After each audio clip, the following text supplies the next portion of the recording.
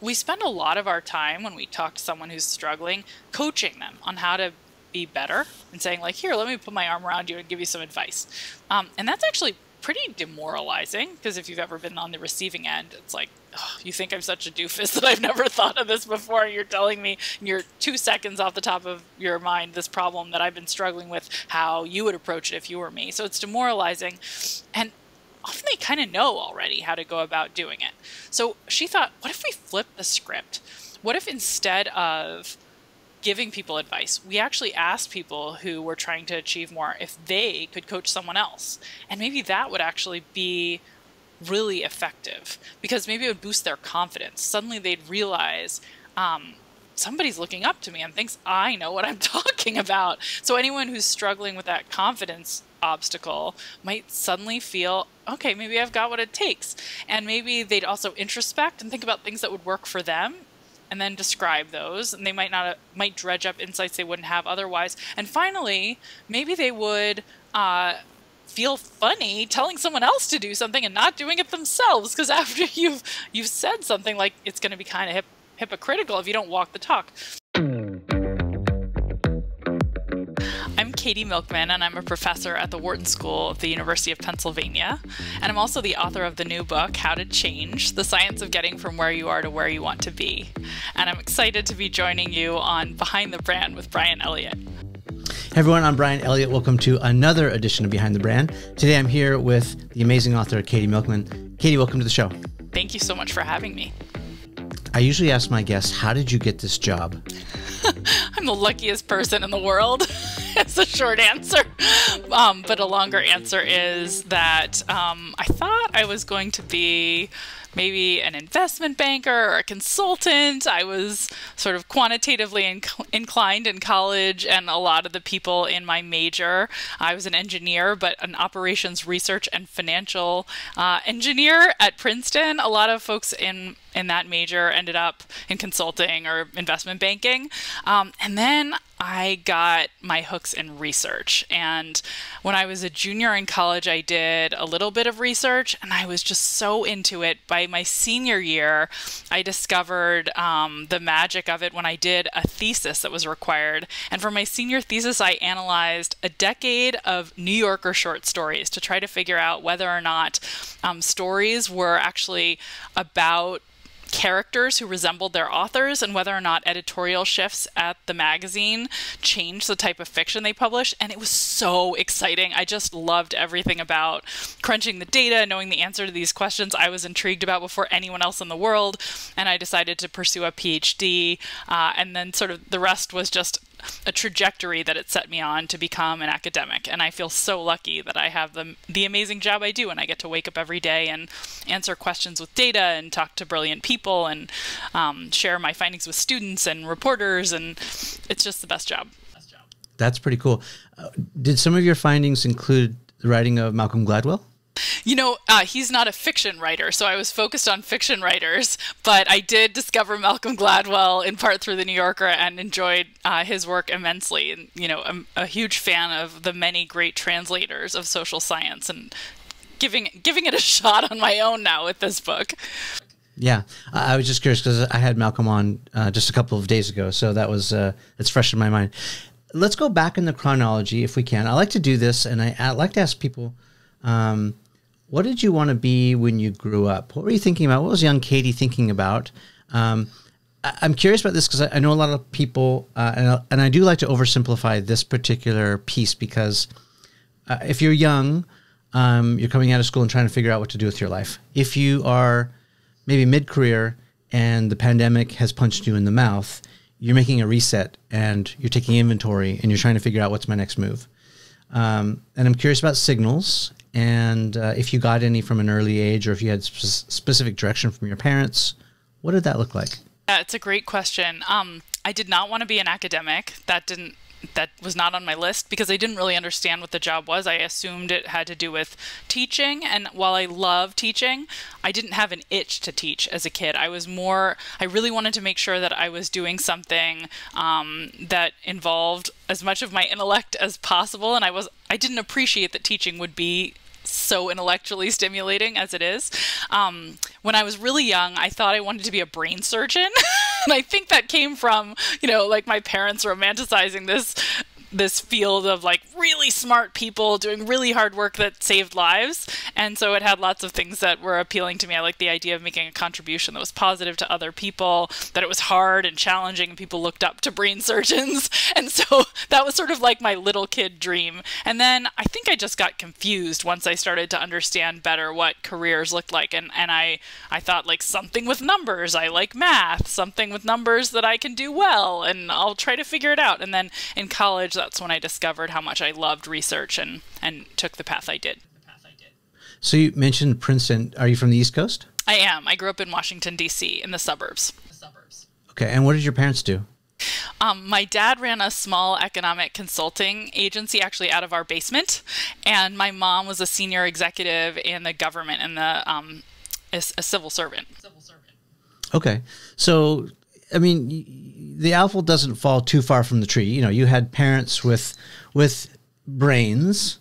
And so are you an only child, or do you have siblings? A half brother who was 18 years older than I was, so we didn't grow up together. So probably closer to an only child. If you have to give a formal definition, then yeah. Well, I'm doing my own sort of pseudo psychoanalysis right now as I'm thinking about. So I have kids too, and it's easy for me as a parent because we have 4 children, but our last child, although planned, there's a 10-year gap between his sister, and there's like a 15-year gap between his brother. Anyway, so he's sort of like an only child, and with lots of parents. He has lots of parents. Yeah, he has lots of parents, and he's like he's being I don't want to say prepared, but we all have high expectations for him. He's the golden child in many ways. Anyway, we have high hopes that he's going to be amazing, and he will in his own way. All of your kids will be amazing. Yeah.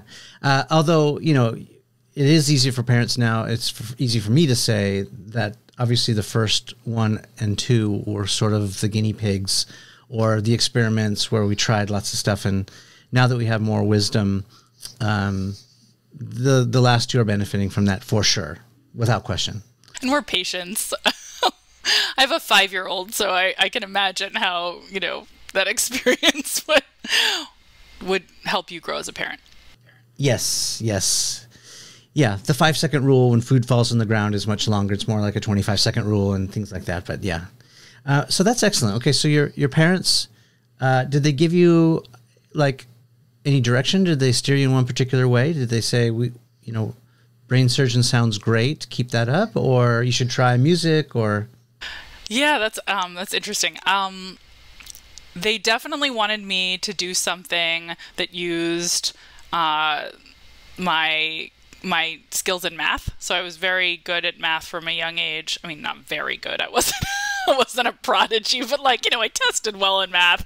And my dad's father had been a mathematician, so there was a romance with numbers and a belief that was a really important set of skills. They were excited about that. They thought a woman pursuing something mathematical would be great. My half-brother had chosen to be a musician and had a tough time. It's a tough field. And I think they wanted to see me do something practical that I loved and where it would be easier to find a job. So I would say that was as much direction probably as they gave me. But that's a lot of direction. And then they were supportive of lots of different possibilities and wanted me to explore and figure out what I liked.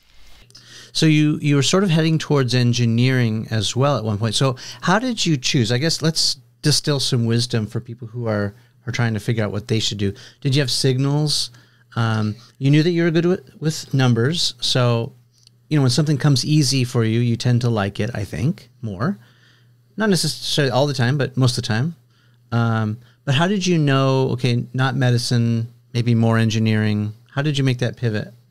Oh, gosh, it's such a good question. And by the way, I think it's hilarious that you're holding me up as if I could be an example, because I think my path was very winding to finding, it might look like it wasn't, but like most people, I think I stumbled a lot before I found my way. So I entered Princeton thinking I would maybe major in economics. I was a Bachelor of Arts student. I hated the first course I took in economics with a passion, which is funny because now I'm probably the closest field to what I do is economics. I'm sort of in a between field in behavioral science. Anyway, hated it. I just thought it was garbage. I had a professor who read from a textbook when lecturing. That was literally the experience. So the teaching quality was awful. And then I also just didn't buy the basic assumptions of the field that people are optimal decision makers and perfectly rational. And I just, I looked around at my life, my roommates, my friends on the tennis team, and I was like, which of us is optimizing? Are you kidding me?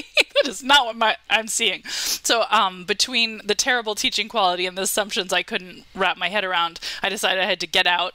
And I actually decided to go to summer school so I could switch and become an engineer. And the reason I settled on engineering was that I had a roommate who was an engineer, and I was sort of looking over her shoulder at the course catalog and thinking, wow, this looks really interesting and useful. She was taking classes on things like transportation systems and e-commerce. And I was like, I could be really interested in that. She's taking computer programming. So I decided to copy what she was doing, and I went to summer school, switched and became an engineer. And then, of course, now I'm a behavioral scientist, more somewhere in between economics and psychology. But it took me until graduate school in engineering to find my way back to what it turns out I love.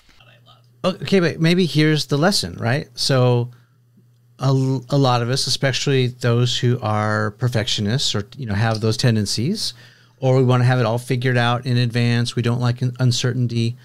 The message continues to be, and this is a theme I would say 100% of the time that I talk to smart people who are successful, or at least doing what they love, it is not a straight line from A to B or C to D or to Z. You had to try on several things to see if they fit, and at first they didn't, and then alas, you sort of came back full circle, which is another lesson, which is remember that sometimes, it's about timing, or it's about people, or about, whatever the circumstance. So it reminds me of a lesson I've learned several times, which is just because you failed today doesn't mean you're going to fail tomorrow. The opposite is true. Just because you succeeded this time doesn't mean your next project's going to succeed. Nothing is guaranteed like that.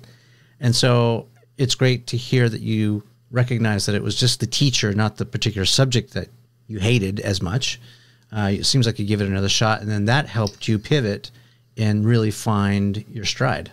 Absolutely. And I do think so much of, there's a lot of luck in life, but there's also a lot of power in making your own luck by exploring. I think too often when I'm a college professor now, so I see a lot of undergraduates trying to find themselves. And one of the things that I think is most important is that they explore, because sometimes something sounds on paper like it won't be a fit, but then it really can click in a magical way once you get into it. And the more you experiment and explore, the more you can discover what makes you tick. And you're going to be great at what makes you tick, as opposed to, something you're sort of accepting as your path. Yeah, if we haven't overstated it, sometimes this process of elimination, to find out what you don't like doing, or what doesn't resonate with you or doesn't light you up, is just as important as what does, right? If you think about medicine, modern medicine, this is the way medicine is done. It's intelligent guessing. Okay, maybe it's not this. Let's try. Okay, you're right. You don't have this. Now let's figure out. A little calibration. Yeah. A little zing to the medical field, but well, I think most fields, anytime we're trying to solve, there's a lot of guess and check and calibrate. Yeah, and we're glad that there is, right? Because I was talking to someone the other day who I'm mentoring, and she's graduating college, and I could tell she was looking at me like, wow, I wish I had your experience. And I just had to stop her and say, okay, so that the only way to get experience is by doing stuff and making mistakes. And then those mistakes, if you can learn from them, they become experience. And that experience then translates into wisdom. And then when you have wisdom, you can make better choices. But it's just, rinse, wash, rinse, repeat. And the only way to get what I've got is just to do the work for 20 years. So don't sweat. Sounds like you're a great mentor. I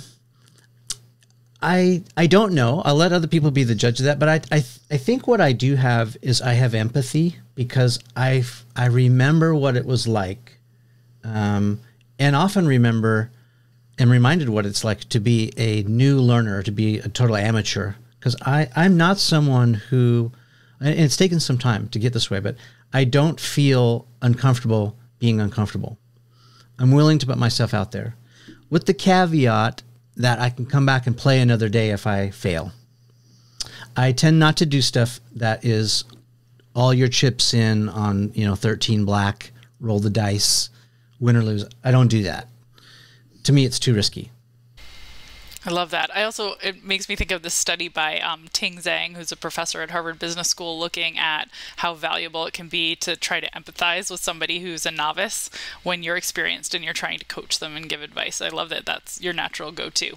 It's really important. Not everyone does think like that. Well, and yeah, I mean, I could go on, but I'm curious more about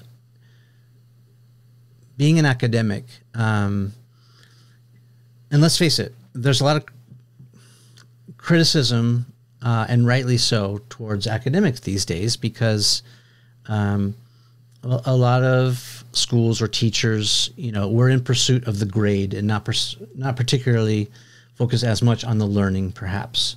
And we see it, coming out after graduation, getting into the work field. It's like, all right, you have a lot of book knowledge. You're good at taking tests, but you have no real skills. What was so attractive about teaching and writing and the research that you're doing now? What is it about that?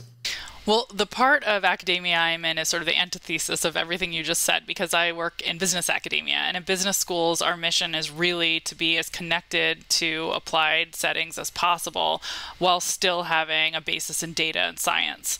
So I love the part of the ivory tower I'm in because it is so focused on practical problems. And I basically go and work with companies and try to figure out, there's some problem, there's some challenge, there's some insight they're lacking that I think is fundamental and could be broadly applicable. And then I try to solve it scientifically. And then once I have an answer, I get to go back into the classroom and teach my 150 bright Wharton MBA students, this is the way, to build lasting habits. If you have employees you want to encourage to form healthy habits in the workplace, or if you're trying to promote more productivity in a volunteer labor force, this is a strategy you can use that we've scientifically tested that will improve outcomes. So I really enjoy the kind of work I do because it's so applied. And at the same time, we're trying to draw generalizable insights so that we could port, what we learned from working with Google or 24-hour fitness or, pick your Walmart and say this would work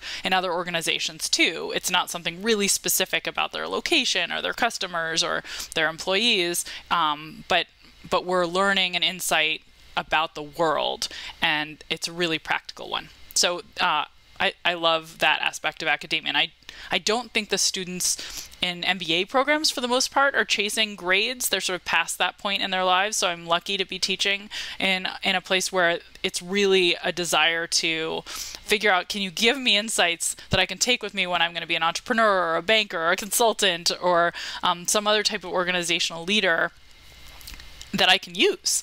That's what they're looking for, and connections and network. So I think I landed in a really lovely part of academia given my interests. So you've written a book with a title that is potentially polarizing. You can say lots of different words, but when you say the word change, some of us, I don't know, maybe it's me. Maybe I should be more self-aware. Change is not easy, right? And not everyone loves change. But you've written this book, How to Change. You've thrown down the gauntlet. It's like, okay, let's do this. What went into, I'm curious about what went into the title. Did you have any consideration for the pushback this might get, and did you do it on purpose? There was no question that the book was going to be sort of everything I knew about the science of behavior change. So there were other titles we toyed with, like change for good or change. And then we ended up with how to change, but there was no question it was going to be about change, because that's what I study and what I felt compelled to write a book about, what I felt I could contribute to the world that would be useful. So I'm not sure any of those alternative titles would have been any less provocative. And so what did you learn about change by doing the book? Like people's apprehension, like what prevents people from changing or wanting to change? That's such a great question. I should say I learned a lot from writing the book about how to tell stories, how to communicate ideas to a broad audience rather than an academic audience, which is the audience I'm used to talking to. But I think really the learning about how to change was the 20 years of research I've done, and then it was synthesized in this book. So the key nugget, I'll say, at the heart of the book, it's meant to be sort of an overarching review of everything I know, but the key nugget that holds it all together is the insight that often when people are prescribing strategies, and of course there are many books that say they're going to help you change, there's a focus on a single solution, a one-size-fits-all, sort of set big audacious goals, visualize success, whatever the author's favorite technique is that has some basis in science or not, depending on the author and their angle. But too often I think that leads to a missed opportunity. So when I've looked at what works in organizations and with individuals who are trying to change, I've found that there actually is rarely a one-size-fits-all solution. And the answer is it depends. And it depends on what the obstacle is that's blocking change. And in some situations, the obstacle is, I forgot. I don't take my medication every day because I keep forgetting to do it. In some settings, the obstacle is, it's just really dreadful to do the thing I need to do. If it's like a chore to go to the gym, I dread it, and so I don't do it. And there's a long list of different reasons. I'm not confident enough to do it. I don't feel like I have the right impetus to actually get started on this change. All of these different obstacles exist, and whichever one is obstructing progress, you actually need to tailor your solution to that obstacle. And so that's a key lesson at the heart of the book. And then the book breaks down the different obstacles I've seen most frequently and the science that suggests ways we can tackle each one. And it's not that like you have only one. Most people have a few things that are probably working against change, and they might need a recipe that includes a few ingredients, but it tries to be a little bit more sophisticated and thoughtful about the individual, and hopefully that'll be helpful for lots of readers. I mean, we were just sitting back, chopping it up, reminiscing about the good old days and all that, tracking my roots, where I came from and where I'm going.